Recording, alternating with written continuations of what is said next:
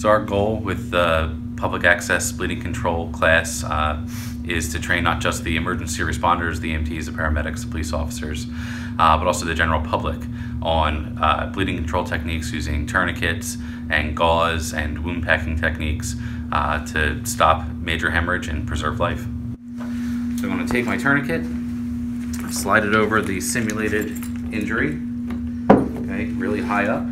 And the key to success whenever you're putting a tourniquet on is this first step. You want to make this strap right here as tight as you possibly can before you even proceed forward. So I'm going to grab a hold of it, and I'm going to pull it down as hard as I can. All right, I'm going to turn this piece here. This is called a windlass. All right, I'm going to turn it until I see my lights turn off on the mannequin.